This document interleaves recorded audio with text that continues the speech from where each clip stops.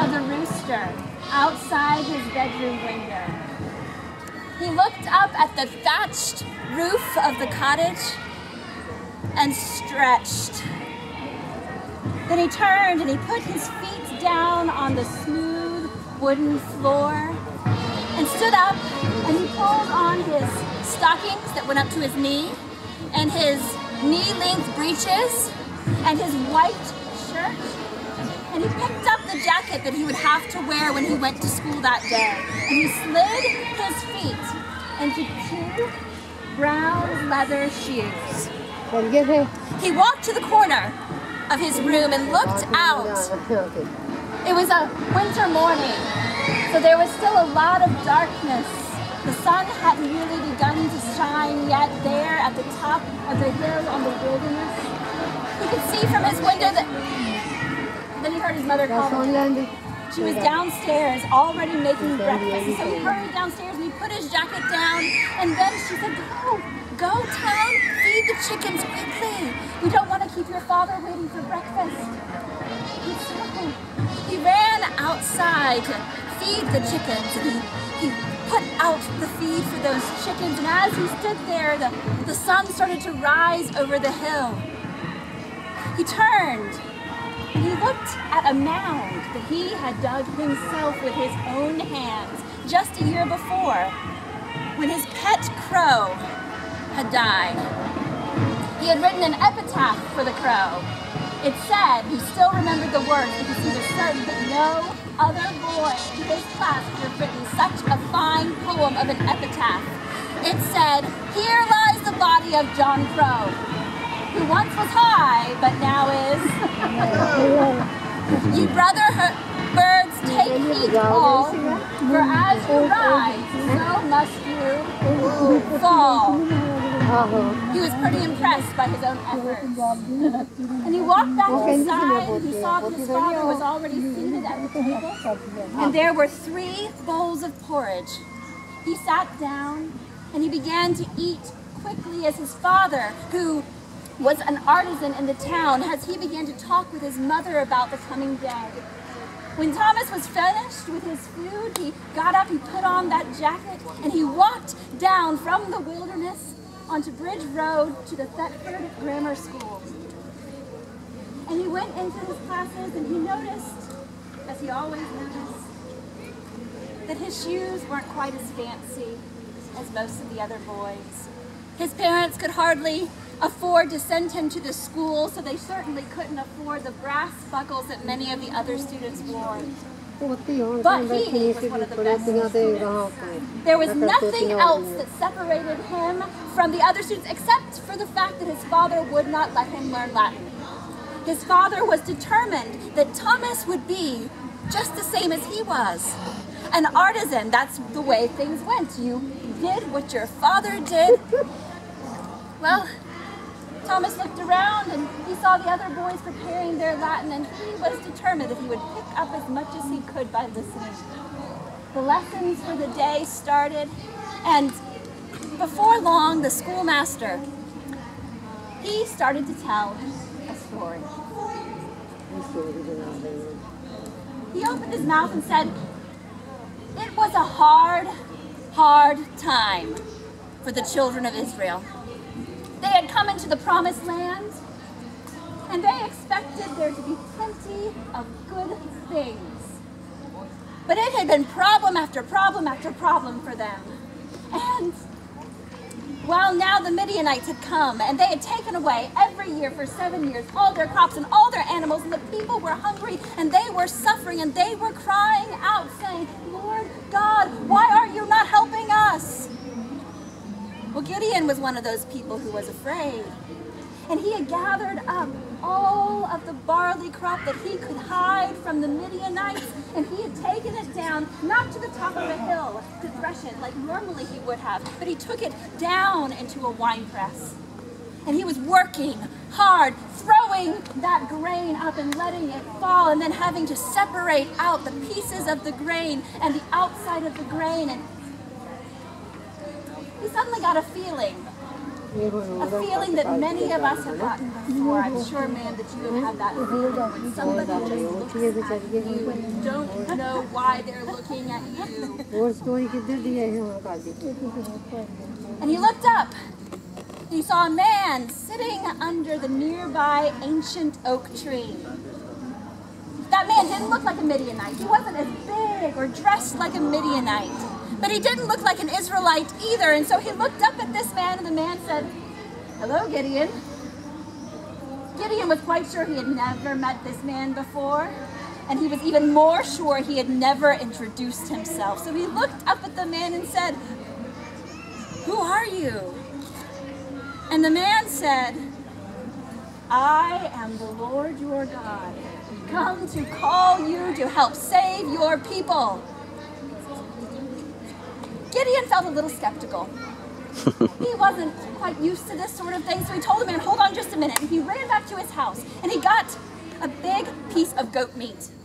And he got a bowl of broth, and he got a flat piece of unleavened bread, and he put them in a basket. He ran back and he put them on a stone in front of the man, and then he poured the broth on top of the meat and on top of the bread, and he looked at the man and said, "If you are who you say you are,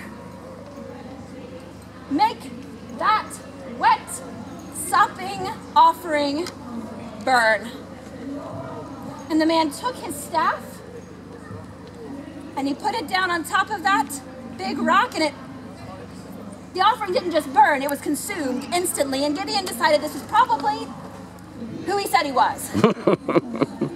But he still wasn't quite sure about this whole thing. He said, "Well, what do you want me to do?" And he said, "I want you to gather an army to save your people." You know, I just need another little test. I'm going to put out a fleece tonight. A fleece in the middle of the wine press. And if that fleece in the morning is wet, so wet that I can bring out a bowl full of water, and the rest around it is dry, then I will know that you are sending me to do what you say. And so that night he put out that fleece, and then he went back to bed. And he tossed and he turned and he turned and he tossed. And when the light started to rise up, he turned and he ran out that door right to that wine press. And he felt that the ground was dry, and he felt that the fleece was wet, and he wrung out that fleece into a bowl, and it filled the bowl with water. And then he had a thought. That could have happened on its own. So he turned and looked and saw the Lord God standing there, and he said, "You know, this was a really nice confirmation, but I'd like for you to do it the opposite way. I'd like for the ground to be wet and the fleece to be dry, and then I will know for sure that this is what you want me to do." And so that night he put out the same fleece that was still a little damp, and he went back to his house, and he lay down, and he tossed and he turned and he turned and he tossed, and the first light was rising outside his window, and he ran outside and he ran. He almost slipped and fell. The water was all over the floor of the wine press, but in the center, that fleece was dry. So he turned and said, "I believe you want me to do what you say you want me to do." And so Gideon called for men from all around to come join an army to defeat the Midianites. And the men came. They started to come with a trickle and then with a flood. And before long, there were 22,000 men. And Gideon was starting to feel all right about this. He thought that maybe they could beat the Midianites. And then he felt a tap on his shoulder. And he turned, and there was the man again. And he said, "Gideon, there are too many men here in this army." And Gideon said, Have you seen the numbers of the Midianites? There are thousands upon thousands of them. This is not too many. But what would you have me do? And so he gathered together all those 22,000 men. And he told them, if you're afraid, you can leave. You can go back to your homes. And he watched to see who would go. At first it was just a trickle. But then it became a roaring flood of 12,000 men who left, which left him with only 10,000 men. So he tried to encourage himself. He said, 10,000 isn't so bad. 10,000, we might be able to win with 10,000 after all. If we have a miracle on our side, and if the Lord God has told me to do this, there must be a miracle coming. And it was then that he felt a tap on his shoulder. And he turned around, and the Lord God said, there are still too many men. Nobody will believe that it was me who did this instead of you. And Gideon said, have you seen the Midianites? They're so tall, might as well be giants, and that's just the women. The men are even bigger. And the children, they start to learn to fight from the time they're toddlers. Surely, what do you want me to do? And so Gideon brought all those 10,000 men down to the river, and he watched as 9,700 of those men laid down on their bellies and drank from the river, and only 300 picked up the water and drank from their hands. So he sent home those 9,700 men like he had been told to do. And he looked at the 300 that were left, and he wasn't feeling too good about that. When he felt another tap on the shoulder, and he turned around, he was expecting something else terrible, and at that moment, he heard, "You might need some encouragement.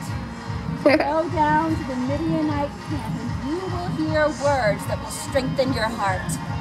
And so he went down with his servant into the camp, and he was just on the edge of the camp when he heard a big booming voice, and he looked through the cracks and saw a big Midianite man saying, "Oh, I just had the worst dream.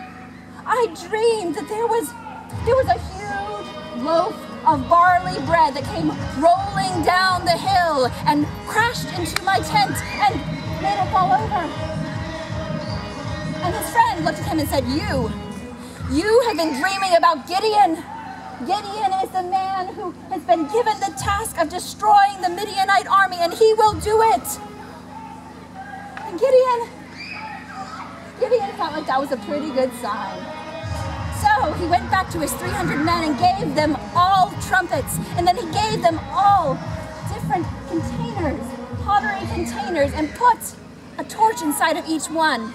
And he divided the men up into 3 groups, and he prepared them for the signal. And when he gave the signal, then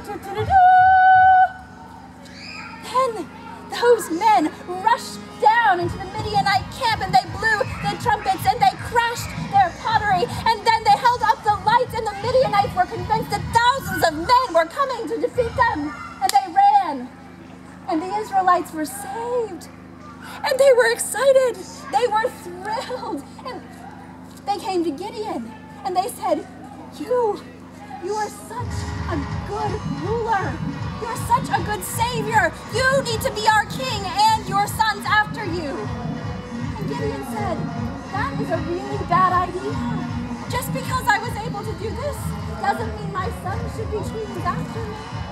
I will be your judge, your ruler for my lifetime. And then you can choose other rulers after that. And that was the way it happened. Gideon ruled to the end of his life, and then other judges rose up to rule over Israel. And at the end of the story, young Tom was thinking of it in his mind when it was time to go outside and eat the apples and the nuts that their mothers had packed them.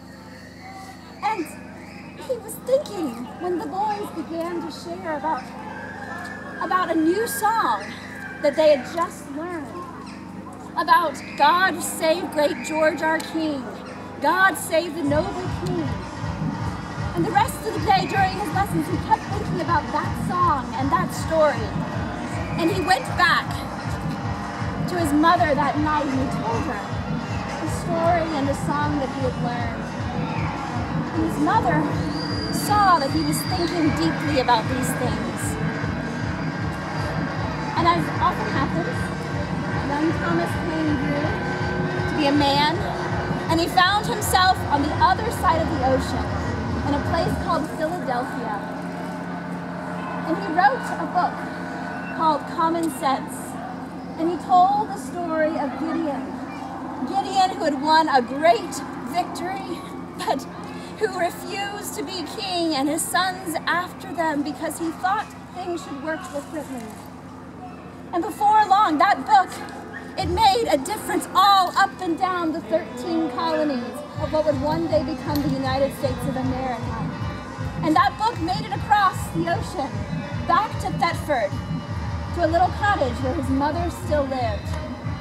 And she read that book, and each year on July 4th, she would fast all day in honor of her son, a son of Thetford who grew up to help free his people, the people who were the citizens of the world.